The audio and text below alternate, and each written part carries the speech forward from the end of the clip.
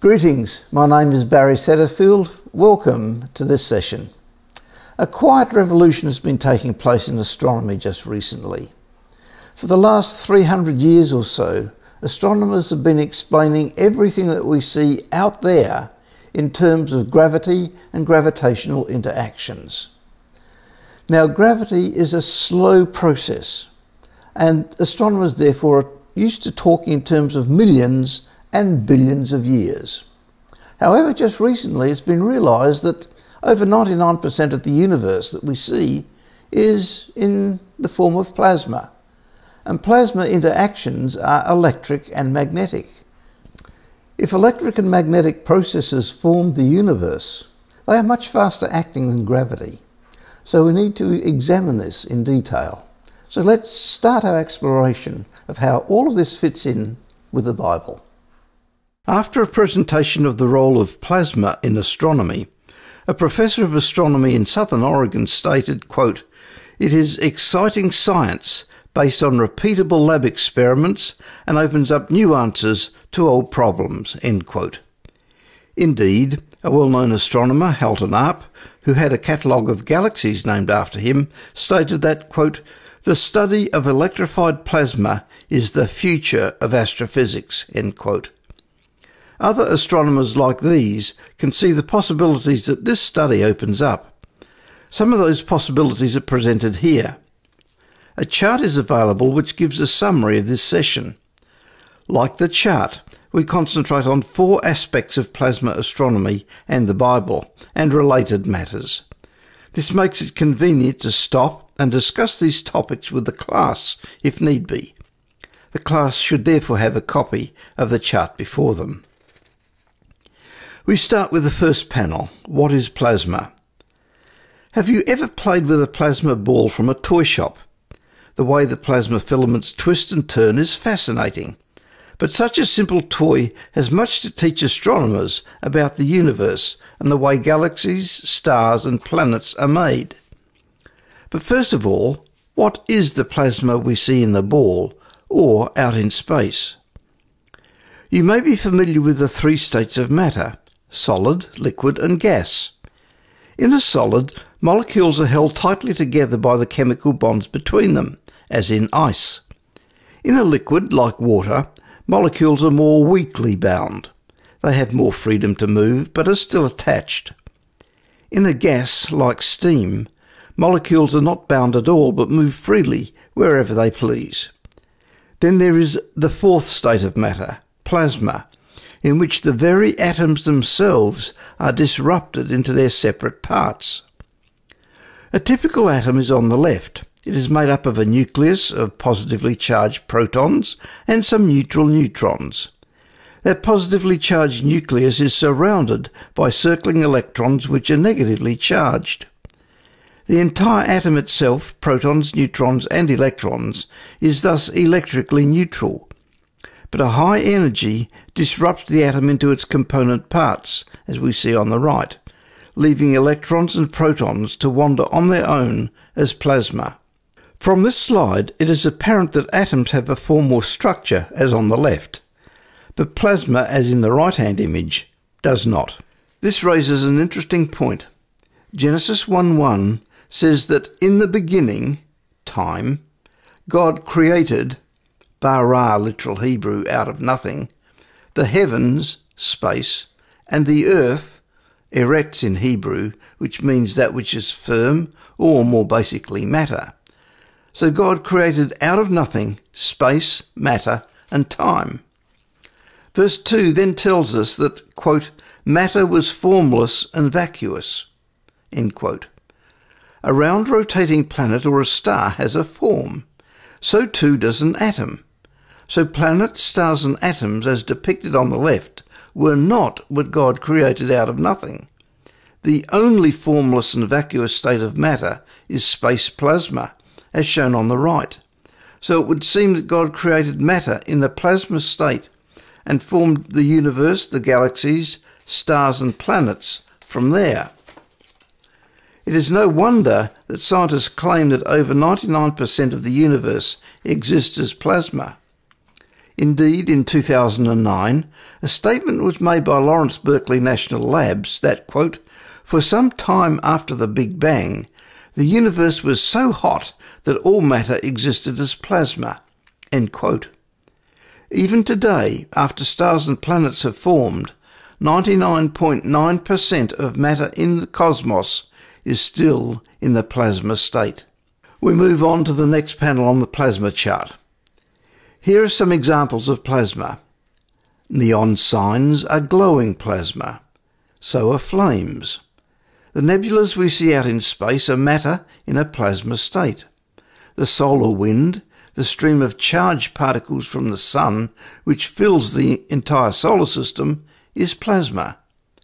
The aurora borealis is glowing plasma, while lightning and the sun's surface are both high energy or arc mode plasmas. Auroras are plasma sheets and filaments. Since 1973, when measurements from spacecraft were first made, it was found that currents ranging from 650,000 up to 1 million amperes were flowing in auroras. The right image of the aurora is from above Alberta, Canada, and was taken from the International Space Station, the ISS. The ISS also took the bottom image above Alaska. Plasmas are made up of charged particles, sometimes called ions. Charged particles in motion is the definition of an electric current, so plasmas usually have electric currents associated with them. One key thing to remember is that all electric currents, I on this chart, have circling magnetic fields, B, which obey the right-hand rule. If the thumb points in the current direction, the fingers curl in the magnetic field direction. So plasma currents are constrained by their circling magnetic fields. Therefore, plasmas typically form filaments and sheets. This can be seen in examples ranging from nebulas out in space, like the Veil Nebula on the left, or the many filamented Tarantula Nebula in the centre, or the plasma ball on Earth on the bottom right. These are relatively small-scale examples. Filaments are ubiquitous throughout the cosmos. However, on larger scales, we can see plasma filaments making up the spiral arms of galaxies. This is an infrared false colour image of the galaxy M81, which brings out the structure of spiral arms well. Close inspection reveals that the arms themselves are made up of filaments, with the stars, the white spots, being like beads on a string. That is an important detail. In plasma physics, stars form on filaments with their spin axes lined up. In 2010, analysis of the Sloan Digital Sky Survey data also proved it was true for galaxies, as sketched here. All galaxies examined have their spin axes lined up along filaments. The results stunned many astronomers, as it's impossible according to the usual gravitational model of galaxy formation. But a cross-check confirmed the result, which accords with plasma physics. On a larger scale again, plots of galaxy positions were made like this one from the Tartu Observatory in Estonia. We are in the bottom left-hand corner. The plot goes out to a considerable distance and convinced scientists that the distribution of galaxies was basically filamentary. Computer modelling under gravity and the effects of dark matter can only reproduce this result if everything is extremely fine-tuned. The plasma option therefore accounts for this distribution naturally, without special conditions at all, and so it's to be preferred. On the 20th of November 2014, gravitational astronomers were shocked again. Professor Hatzimikas and his team plotted the positions and orientations of 93 very distant quasars, as shown here. Quasars are galaxies with ultra-brilliant centres and spin-axis jets, as in the example at the bottom left. They reported, and I quote, "The first odd thing we noticed was that these quasars' rotation axes and jets were aligned with each other along the filaments, despite the fact that they were separated by billions of light years," End quote. This accords with plasma physics, but cannot occur gravitationally. And then at the very frontiers of the universe, there is the most distant item that can be observed. It is sometimes called the echo of the Big Bang. As we look back in time, we come to this bank of plasma fog that hides all that happened earlier. It is called the cosmic microwave background radiation, or CMBR for short. It is shown here mainly in green. It records the moment when neutral atoms were forming out of the plasma fog, and so were marking the positions of the developing filaments from which the galaxies were formed. Here are two images of the CMBR, the bottom right image being a more detailed version of the other. Red areas are warmer and blue areas cooler. The large-scale pattern of the filaments has been shown to correspond to the distribution of filaments in the present cosmos. So the presence of filaments is ubiquitous throughout the universe and through time. But there is a final aspect of these diagrams which cause surprise. As you analyse the patterns of the hot and cold spots in the CMBR, not only are they filamentary, but they also have the same structure as sound waves. Professor Paolo Di Bernardis of the Sapienza University in Rome, leader of the team doing the analysis, said, and I quote, "The early universe is full of sound waves compressing and rarefying the plasma, much like sound waves compress and rarefy air inside a flute or trumpet.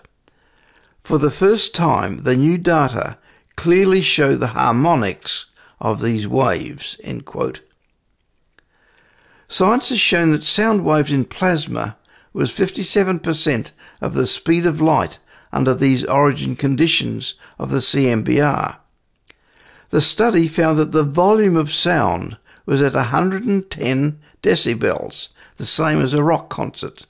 So these incredibly fast and loud sound waves were concentrating the plasma into filaments and voids in the same way that air inside a flute or trumpet is compressed and rarefied.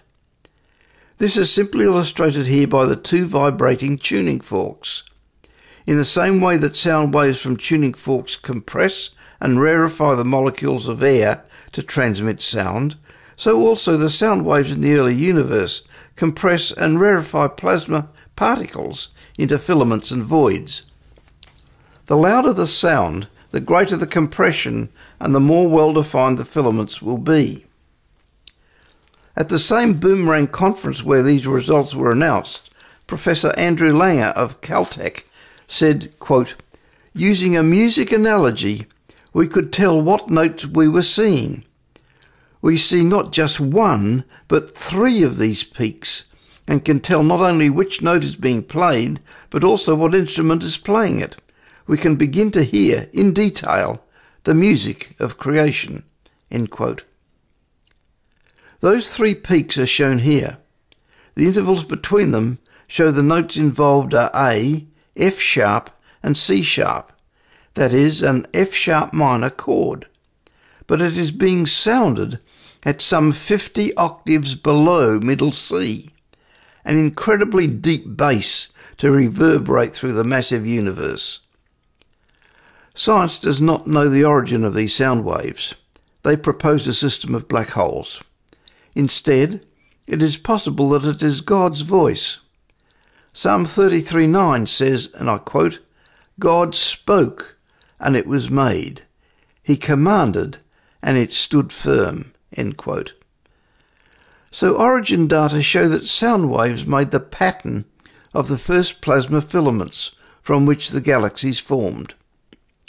With this background, let us look at three more things using the plasma approach. First, star formation. Second, galaxy formation. And third, how long all this took. All time issues will be discussed later when we're discussing this third item. Standard astronomy based on gravitation has problems with all three items. Plasma physics does not have those problems. So let us begin with star formation. In order to form stars, Standard astronomy proposes that a gas and dust cloud collapses under its own gravity. It then forms a central object, a star or a sun, with a spinning disk of material around it. The sun lights up and the disk eventually forms planets as particles collide to build up larger and larger bodies.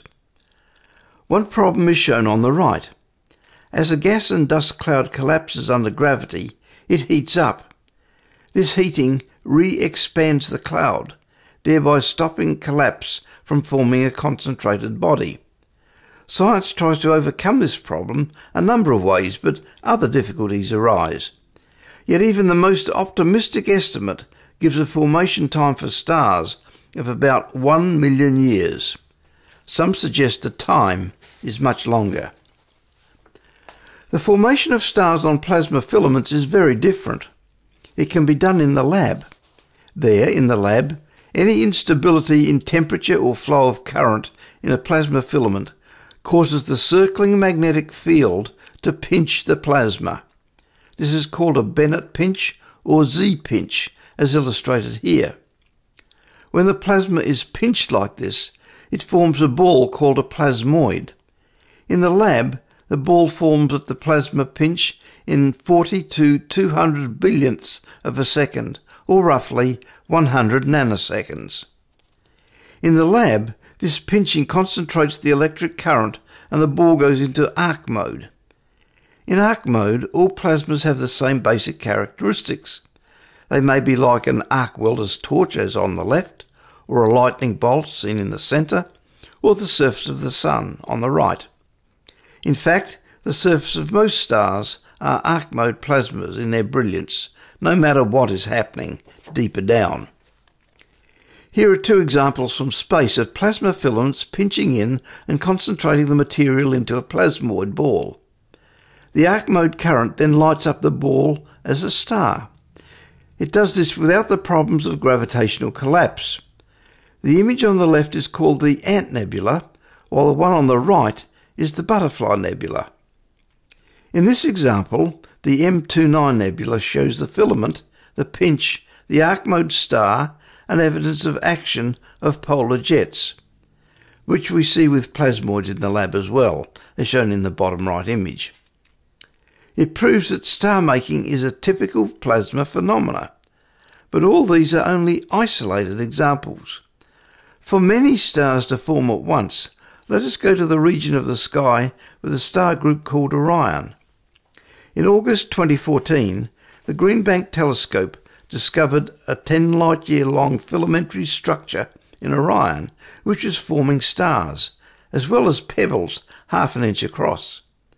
Their image is on the left.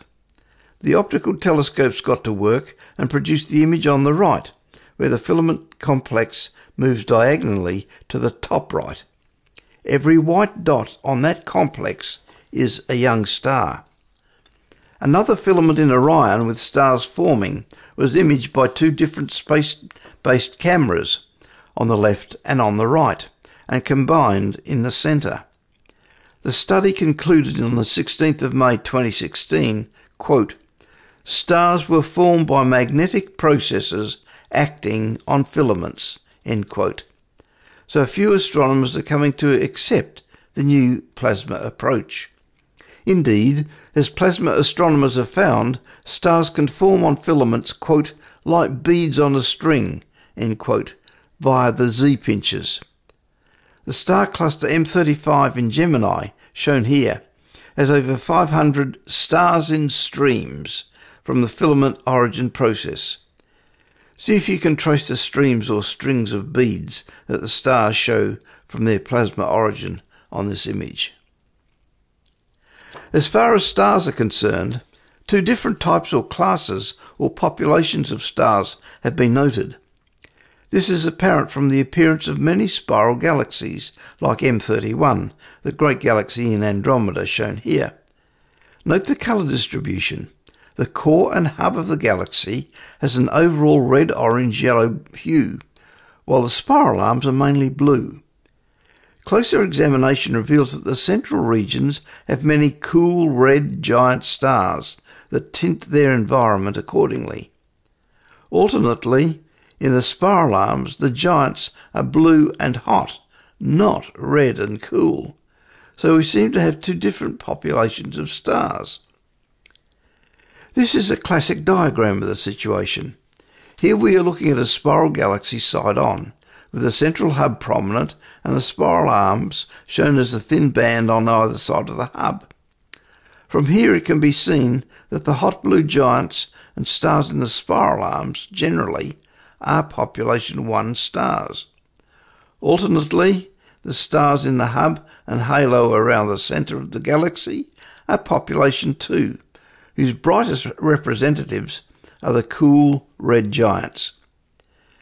Gravitational astronomy has many assumptions to account for this difference, but in plasma physics from lab experiments, hub stars of population 2 form first and are sometimes called the old stars. Then later, the population 1 or young stars formed at the same time as the spiral arms developed. Here is a sketch of our own Milky Way galaxy as determined by extensive observations. There may be some errors, but our galaxy basically looks like this. The Sun is near the position marked by the yellow star. Obviously, it is in the spiral arms, and so is part of population 1. Consequently, it is a young star, as are all the stars in our vicinity, which give light upon the Earth, as Genesis 1:15 expresses it. But in plasma physics, the hubs of each galaxy form first, with the population 2 stars, the old stars. These first stars must be the morning stars, those that shone out on the first morning of creation week as recorded in Job 38:7. Some feel these stars were angels, but the oldest version of the scriptures translated from the original Paleo-Hebrew makes the difference clear. There in the Septuagint version it reads, quote, "Where were you when I laid the foundation of the earth, when the morning stars were made, and all my angels praised me with a loud voice?" End quote. So the Lord clearly states to Job that the first stars were shining when the earth's foundation was laid. This means that the population of stars, which includes the Sun, came afterwards and so were younger than the earliest stars. There are more details shortly, but here the Bible is testifying to an astronomical truth that there are two main types of star, the old or population 2 stars and the young or population 1 stars like our Sun. Let us now move on to consider galaxies and their formation. Gravitational astronomy has serious timing problems with galaxy formation and other associated data that they cannot explain satisfactorily.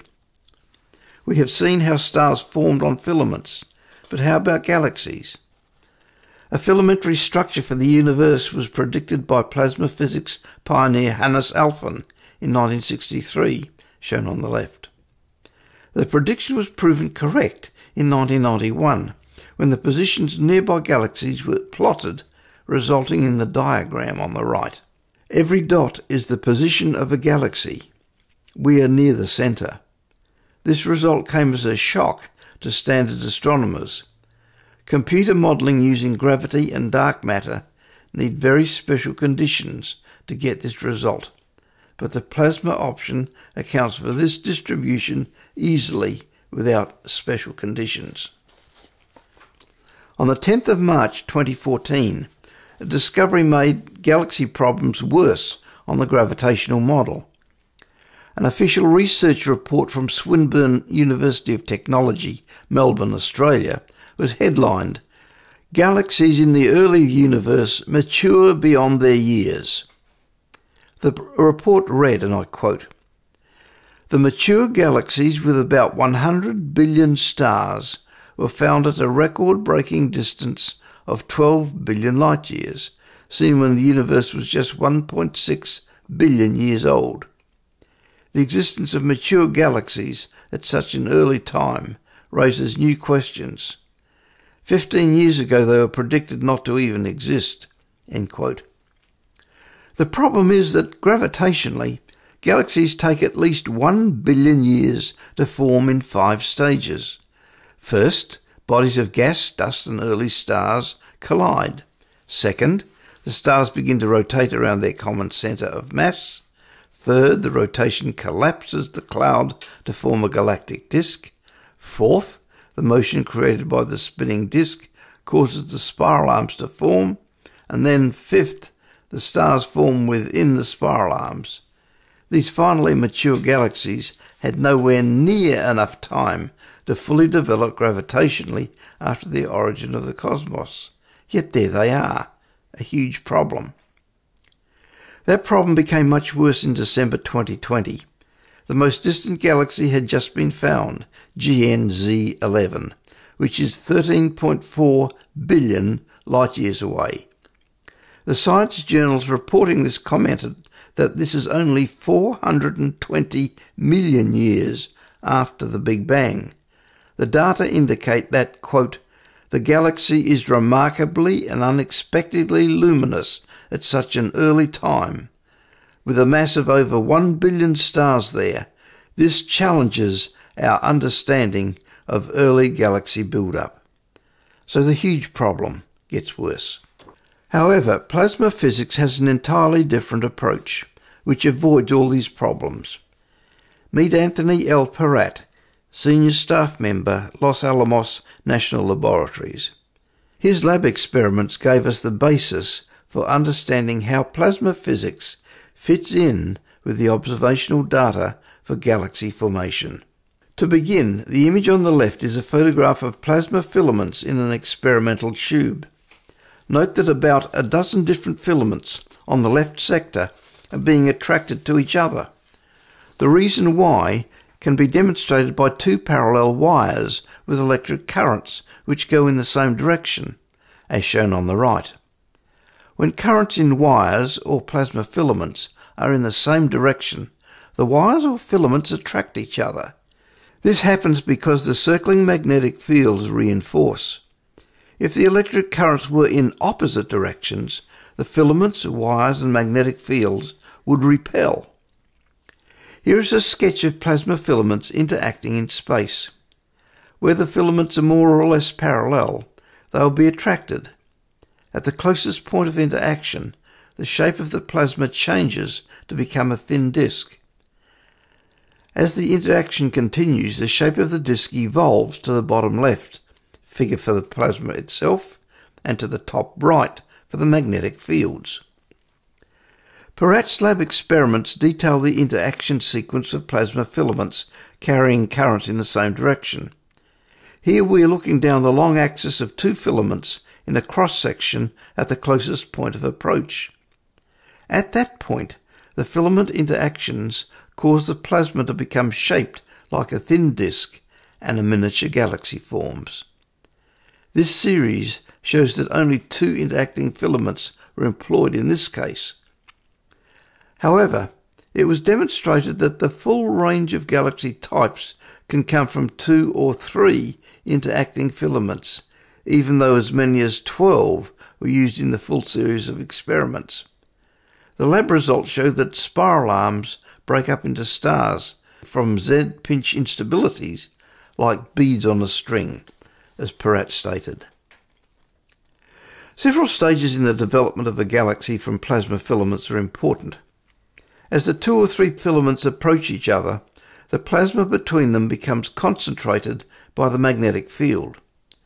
This is shown in the left sequence from top to bottom, where the magnetic field lines come closer and closer together and concentrated at the centre. At this point, both in the lab and in space, the equivalent of a quasar and its jets forms. Quasars are ultra-brilliant galaxy centres with polar jets. They are often so bright that the galaxy around them cannot be seen. The right-hand image of a quasar and jet comes from the European Southern Observatory. The centres of all distant galaxies show these incredibly bright quasars, as this image of a quasar, jets and galaxy core portrays. These prominent particle jets also form in the lab. They come from a concentrated ball of plasma and highly compressed electric and magnetic fields in and around the ball or plasmoid. This is shown in the lower left. In Perrat's experiments, each step in the development of a galaxy was time-coded. A quasar, jets and galaxy core had developed by t equals 300. Each t step was equivalent to 1/10,000th of a second experimentally.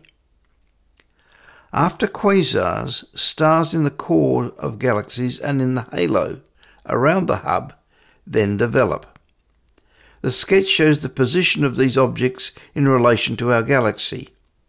On the right is a photograph of the globular cluster M13 in the halo above the hub of our galaxy. These stars are some of the old or population 2 stars, which Job 38 referred to as morning stars. These had formed by time code t equals 600 experimentally. As the interaction continues, the equivalent of a barred spiral galaxy forms in the lab, the first 2 frames on the top left. One example from space is NGC 1300 on the lower left. Finally, a full spiral galaxy appears and population 1 stars start shining in the filaments like beads on strings. Lower right are the blue giant population 1 stars of the Pleiades cluster, easily visible to the naked eye in the northern winter. The whole sequence in the lab forms these miniature galaxies in 1/4 of a second or less. The published time codes are as follows. Quasars and polar jets active by t equals 300. Population 2 stars in the core and hub are shining by t equals 600. Population 1 stars in spiral arms by t equals 1750 to t equals 2500. A full galaxy complete by time code t equals 2500, where t is 1/10,000th of a second.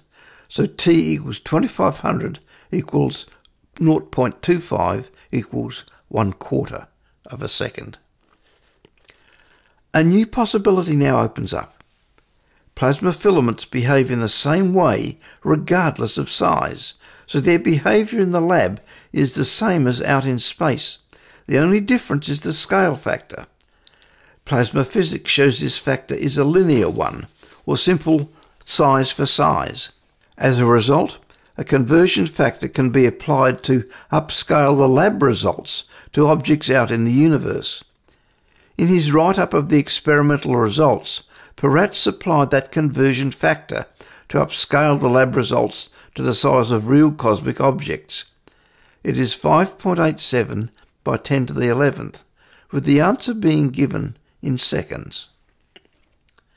But we can go further, as all these results require the present electric and magnetic properties of the vacuum to be maintained over time. Yet these very properties depend on the strength of something called the vacuum zero-point energy, or ZPE. The key point is that the ZPE strength itself changed as the cosmos expanded. So, as the universe expanded and the ZPE strength changed, so too did the electric and magnetic properties of the vacuum, and with them the speed of plasma processes. Thus we need to briefly look at the outcome of cosmic expansion and see these effects. Then we need to determine the actual quantity by which the ZPE has changed and plasma interactions with it. The data we need comes from the effect of the ZPE on subatomic particles, specifically electrons. Observation gives this ZPE correction factor. When it is coupled with Perrat's conversion factor, then the complete answer emerges as to how fast the plasma processes were originally. Let us look at these items in more detail, beginning with the expansion or stretching of space. The Bible states 12 times that God created the heavens and stretched them out. These passages in Isaiah are typical.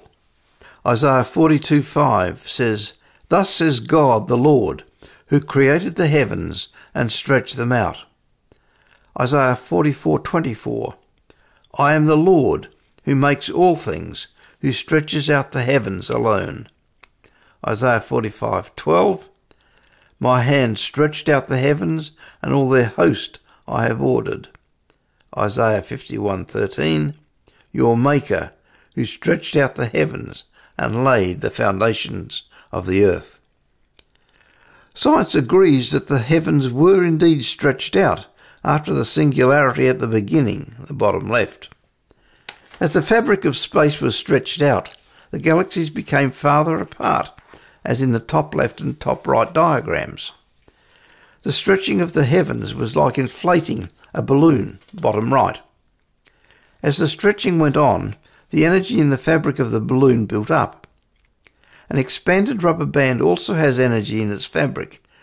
Likewise, space expanded has energy in its fabric too. As the expansion went on, the energy built up. Space is thought to be made up of a fabric or structure. As space expands, energy goes into this fabric. One proposal for the fabric of space is shown in the bottom right. This suggests that the weave of the fabric is made up of extremely tiny shapes of other dimensions.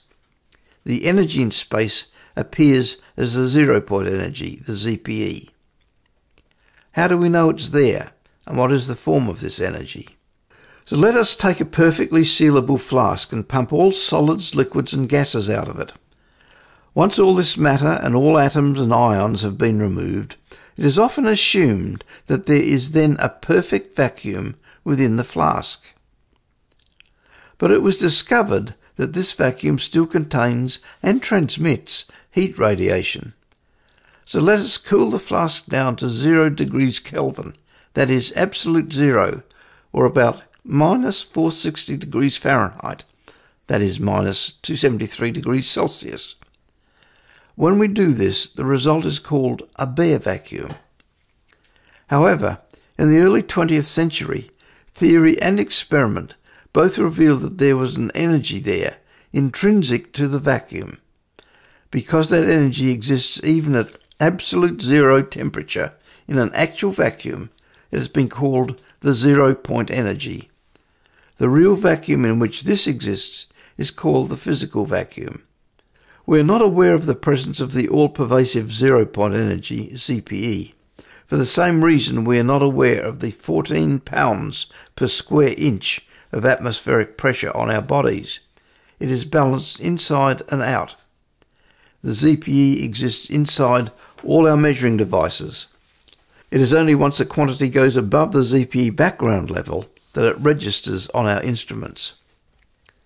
The ZPE comprises electromagnetic waves of all wavelengths. It has many more short wavelengths than long ones, so atoms are seriously jiggled around, while our home furniture is not. The ZPE exists as random or stochastic interacting waves. The study of these random waves and ZPE effects is SED physics, which stands for stochastic electrodynamics.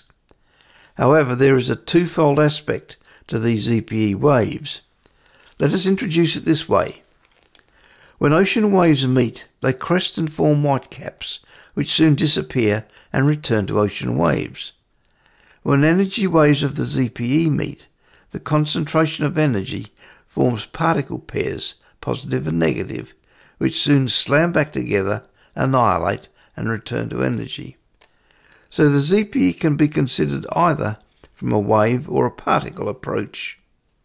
In fact, there is a whole zoo of virtual particles of all types. The virtual particle pairs, VP, are positively and negatively charged. As a result, along with the ZPE waves, they control the electric and magnetic properties of the vacuum of space. At any instant today, there are about 10 to the 58 virtual particles per cubic inch. So as cosmic expansion continued, the ZPE increased. Space then got thicker with energy and virtual particles. So an increase in ZPE changes the electric and magnetic properties of space. This has a number of trails which lead to interesting conclusions, but for our purposes here, we need to know how much the ZPE has increased since the origin of the cosmos. We get this information from subatomic particles like electrons. Here are two pictures of the behaviour of electrons. The one on the left was what was expected historically. However, the one on the right is what we found actually occurred. Because of the extremely high numbers of very short wavelength ZPE waves, all atomic particles undergo intense battering by the ZPE. Electrons are hit by the impacting ZPE waves and so jitter back and forth 10 to the 20th times per second. The question might be, how can we measure such a fast jitter?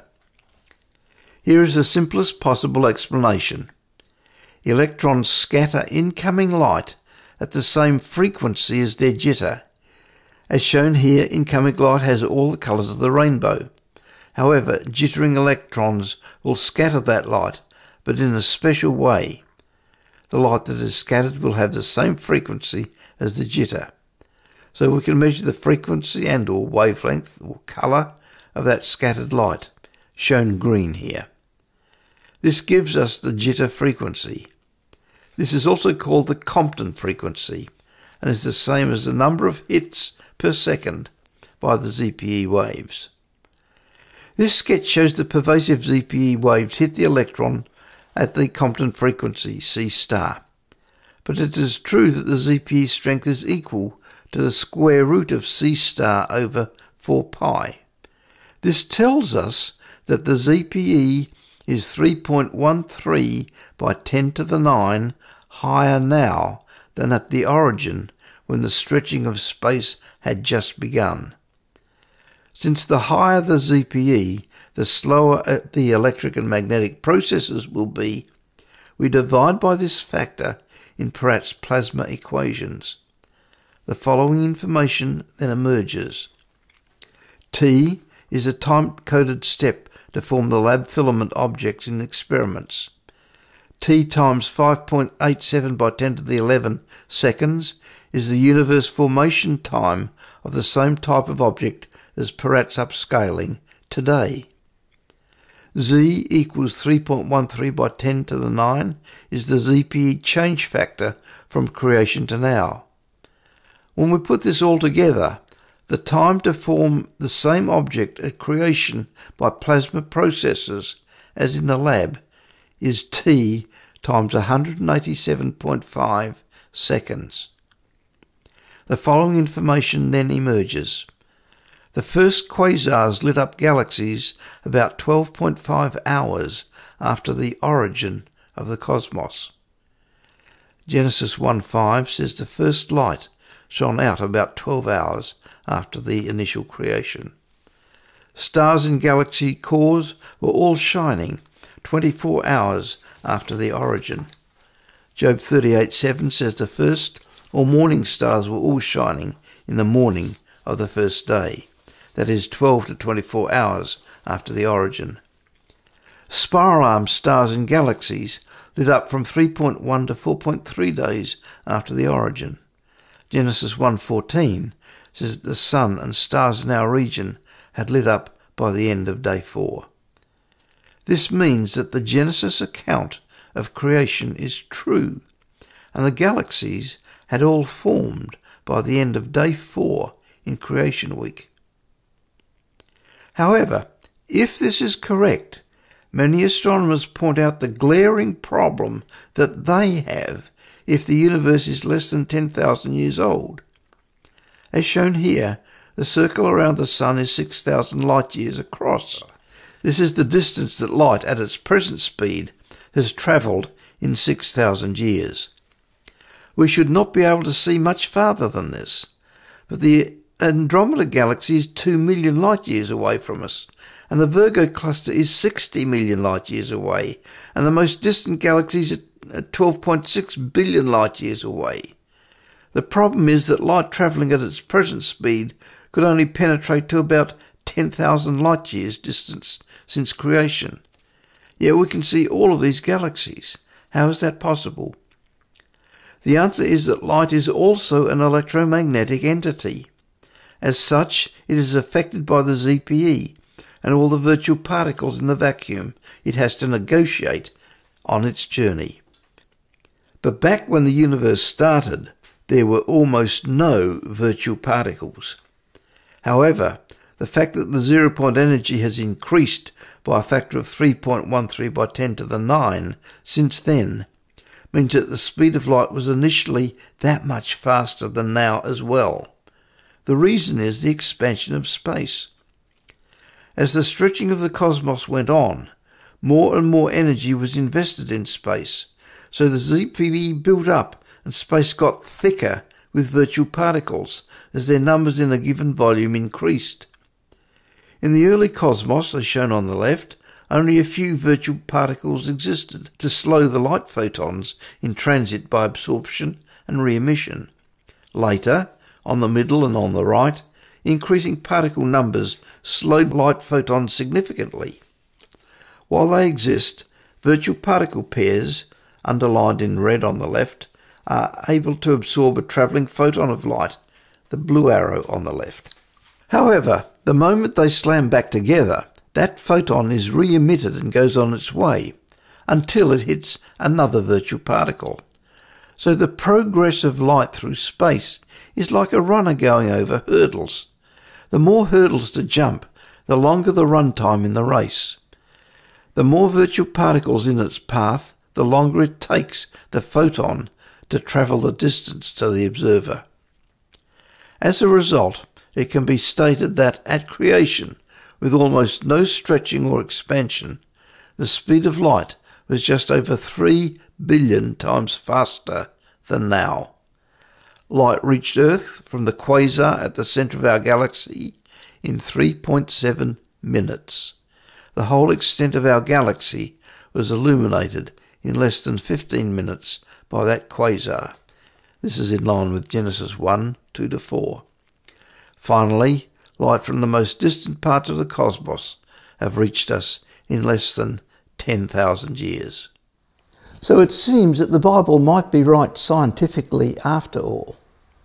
And it's apparent that just one new fact, which had been unappreciated up to this point in time, can totally change the outlook in science.